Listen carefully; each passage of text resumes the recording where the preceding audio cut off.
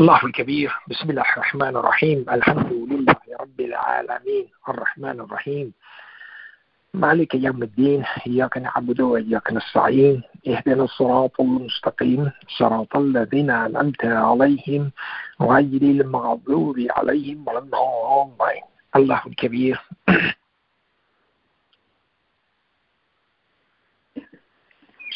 Again, we are grateful that we are here, and this is by divine design and by divine providence, and we should be grateful to God to give us another chance that we are here and we can redeem ourselves and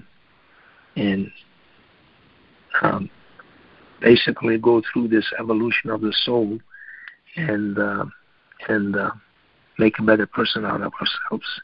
So that's something that we should keep in mind, that this blessing that God has given us, again, it's not by accident, it's by God's will and design. And so we should be grateful eternally to God for this. And remember that this is something that we should cherish, and keep in mind that the worthiness that we have today, that to receive this blessing is something to be cherished and to be taken to heart. And so we are again very grateful to God for this. And gratefulness and appreciativeness is a godlike quality. God is always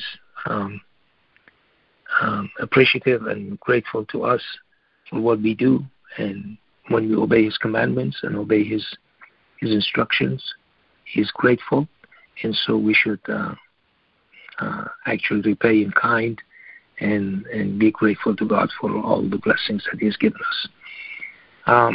Today, what I wanted to discuss with you is I want to go to this, and I've done this before, but I want to stress on this. This is chapter 59, which is called it's called Exodus, I believe. And let's see here. Yes, the Exodus, Al-Hashr. So what I wanted to do, I want to go to the last 4 verses of this chapter. And I have something in mind, and we'll go through this journey together today, and we want to see who God is and why He does things that He does. Okay, and this is something that a lot of people are puzzled and do not understand who God is, and that's something that we should keep in mind, that He introduces Himself to us, and He tells us why He does things. Okay, this is verse 21 of chapter 59, and had we revealed this Quran to a mountain, you would have seen it humbling itself reverently due to fear of God. And these are examples that we cite for the people that they may think.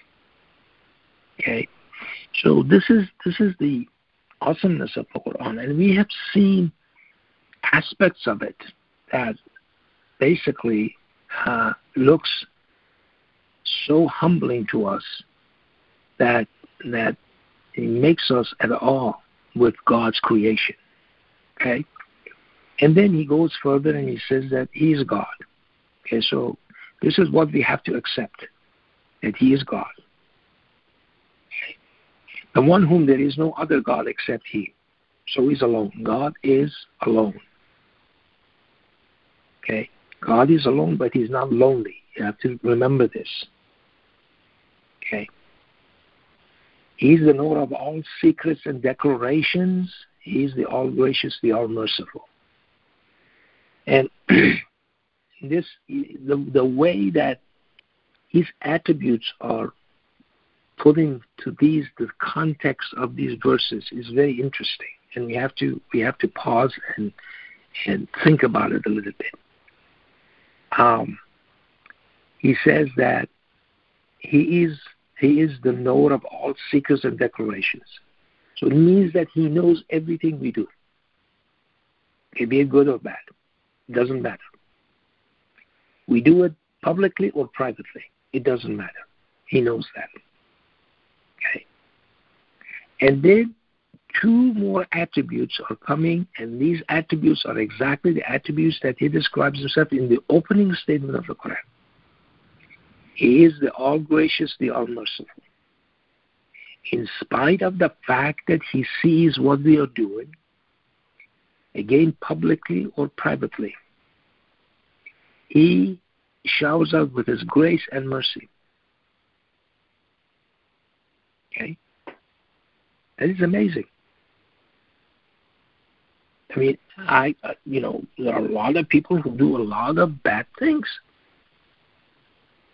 A lot of people who, steal, cheat, kill people, all kinds of things, publicly or privately. And then God introduces himself. He is the all-gracious, the all-merciful. Even there is hope for those guys who do bad things. Isn't that good news? Okay? This is the good news that God has given us. And no matter what you do, this is a constant. His grace and his mercy is a constant, and it's not going to change.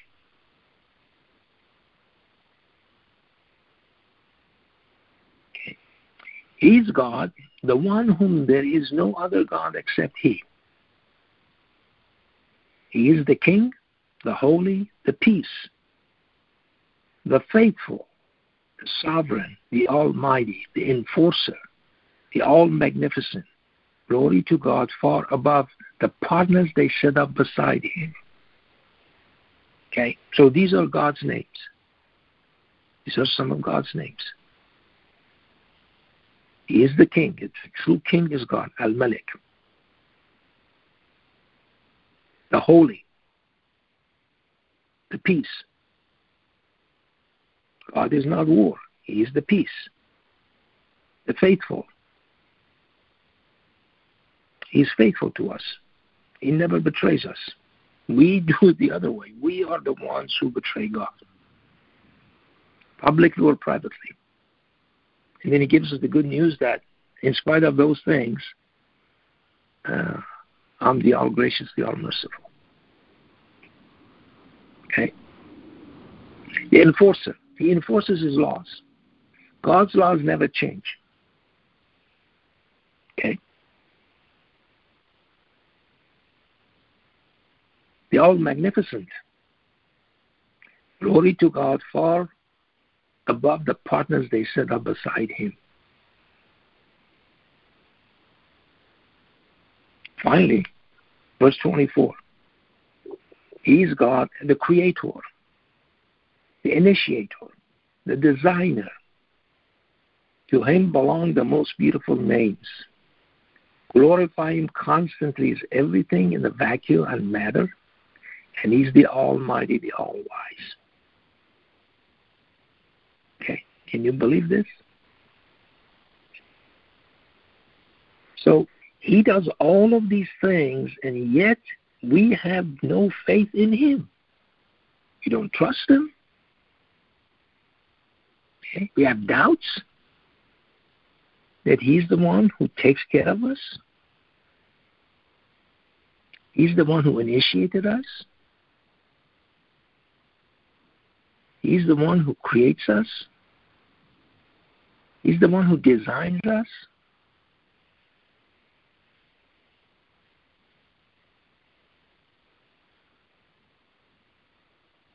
And God says, to him belongs the most beautiful names. And then glorify him constantly is everything in the vacuum and matter, and he's the Almighty, the All-Wise. Two more of his attributes. The Almighty. God is the Almighty, the All-Wise. Okay. So, when we read these verses, and we have to take it to heart, that he is the Creator. He is the Initiator. He is the Designer, or the one that has a picture of everything. that the design is preordained. To him belong the most beautiful names. Then glorify him constantly is everything in vacuum and matter, and he is the Almighty, the All-Wise. Okay? So, what I wanted to do is I wanted to go to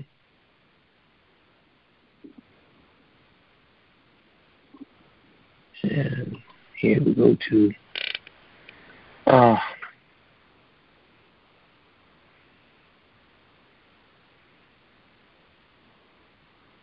picture of Neptune from the Webb telescope. Okay.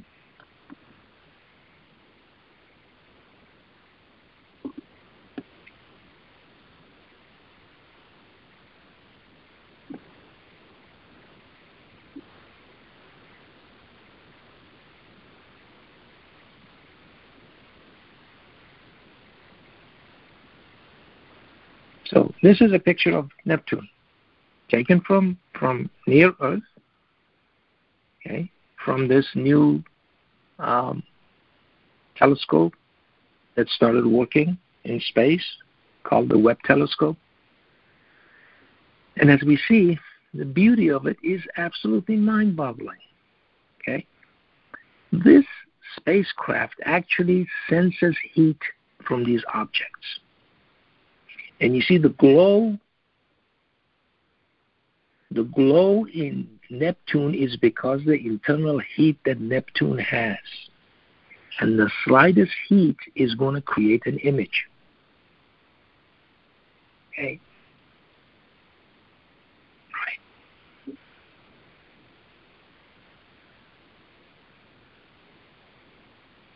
And so, he is the creator. He is the one who created this. Okay? That's the beauty of this thing. We're at awe just looking at this picture. This picture could not be taken 2 years ago. It's only possible to take it right now. And Neptune also has rings. Rings are not as pronounced as the one in Saturn, but it has rings. Can you imagine this? I mean, this is taken from near Earth, which is a few million kilometers from Earth.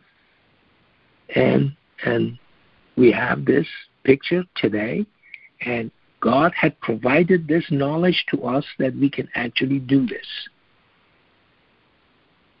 Okay, and we're at awe just looking at this. Just like he says in chapter 67. Okay, he says, look. Okay.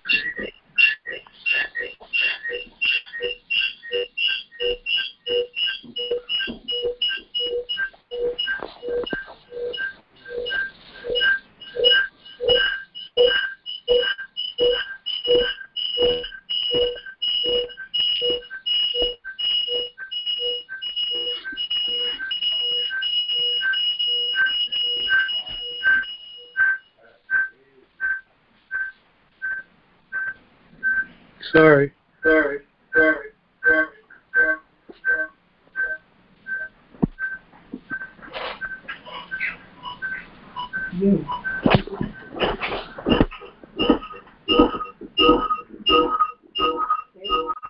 Unmuted.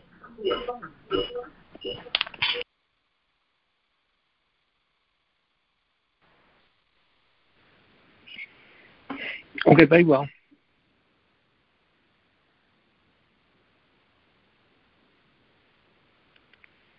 So he does all of these things for us. And as I said, okay, he shows us. He shows us what our own hands actually made. We made these things. I mean, we as a sort of a royal we. Some other scientists did this. I didn't do it. Okay. But human beings in general.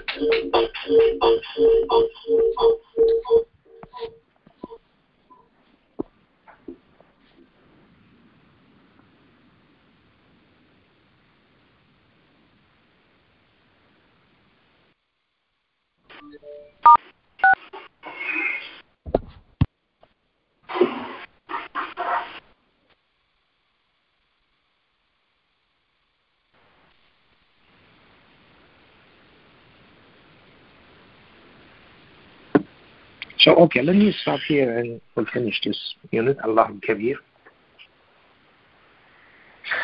Subhan Rabbi al-Azim. Allahu Kabir. Allahu Kabir.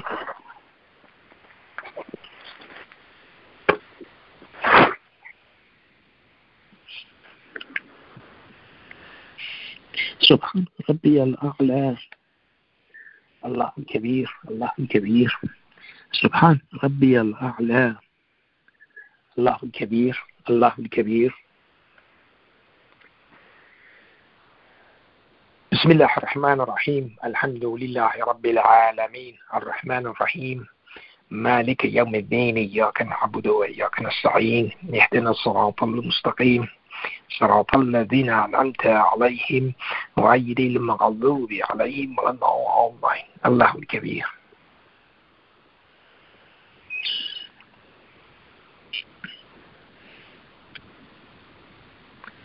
Okay, so now what I want to do is I want to go to the last verse, 59:24. And the first name that God refers to himself as is Al-Khaliq, or the Creator. Okay, so now God is the Creator. Now the question is, why is he doing this? Why is he creating? Okay. We just read here that in this one, God is saying that he's God. This is verse 22. The one whom there is no other God except he. He is the knower of all secrets and declaration. He's the all-gracious, the all-merciful. The next verse says, he's God, the one whom there is no other God except he. He is the King, the Holy, the Peace, the Faithful, the Sovereign, the Almighty, the Enforcer, the All-Magnificent. What he is doing, God is doing here, he is showing his majesty through what he creates. That's what this word is. The word that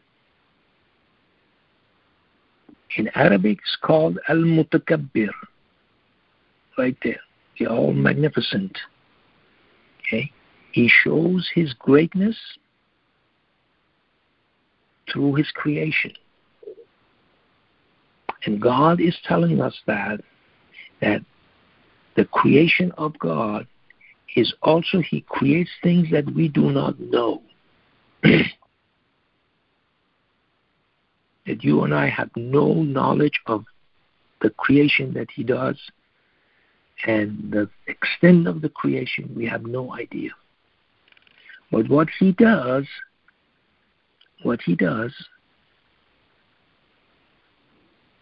is that the magnificence of God is shown through his creation. Everything that he does. And so, as I said, we are privy to some of these pictures now. This picture of his creation that he has created. Okay. So we can look at these pictures and be at awe. Okay. So, this comes to be that. Then he says, we just read this in this chapter. So that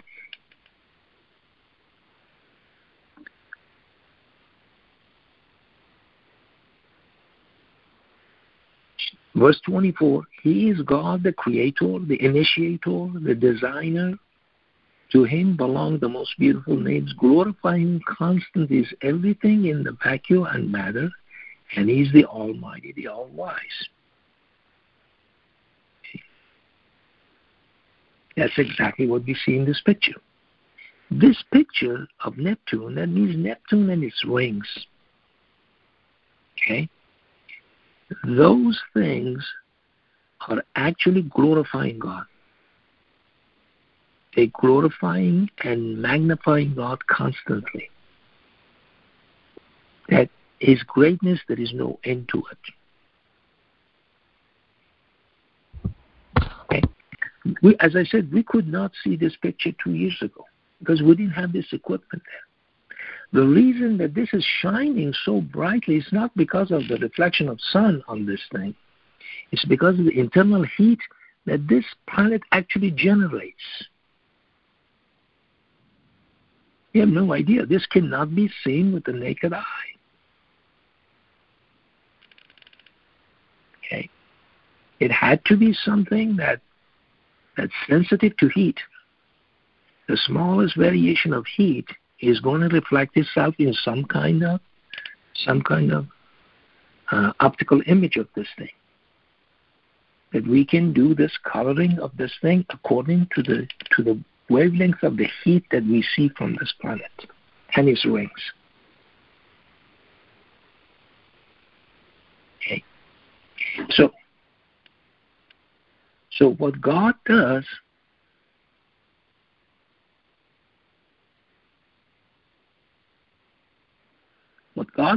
here, the All-Magnificent, He shows His magnanimity. He shows His majesty through the creation that He does. So sometimes we are at awe with the creation of God. We look at something and we're just absolutely fascinated.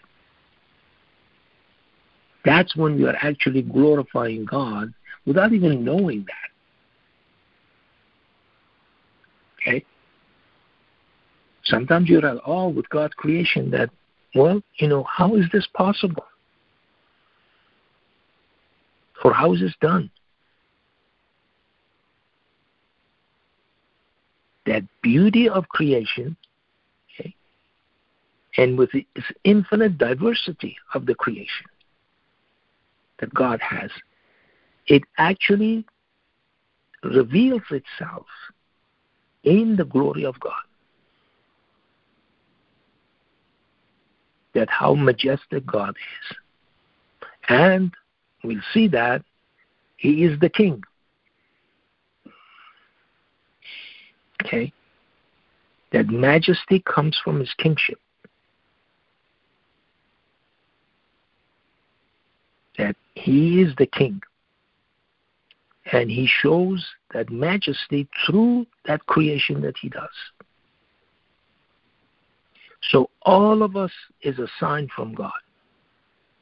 The way that we are created. And so we have to respect that. And we have to take it to heart. Okay? This is the beauty of creation. As I said, He also creates what we do not know.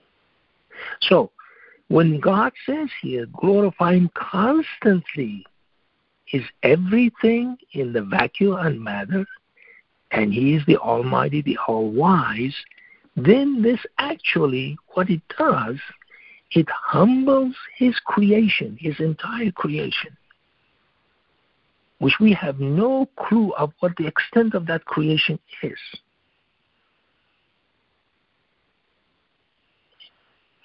And the creation actually is a testament to the truth of God, because that's what God explains in the Quran. And He says that the truth actually, once it is the truth,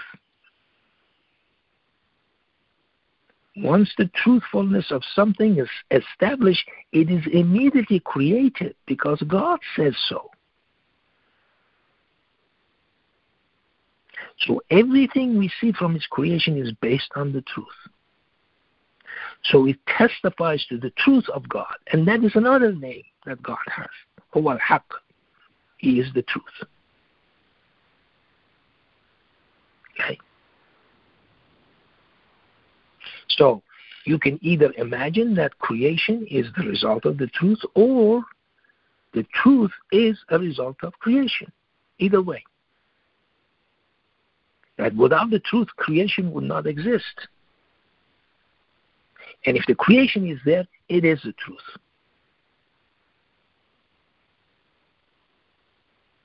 So that's why we have it, and that's why it says, to him belong the most beautiful names. Okay. So all of those names that we see in the Quran, describing who God is and why he does things, it becomes more and more clear to us why he does it. Okay?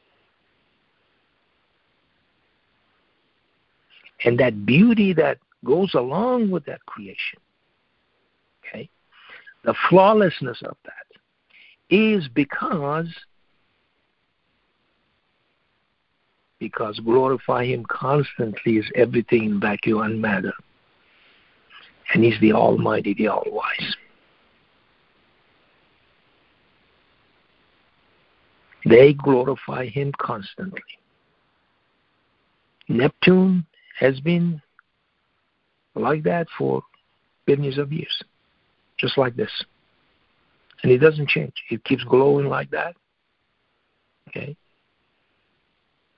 It's awesome to look at. And so we enjoy looking at it. As I said, the different aspects of that picture keeps coming as we progress in science. So if you think of it that way, that means that what happens really is the fact that God's greatness is actually increasing in our mind and our heart. And there is no end to it.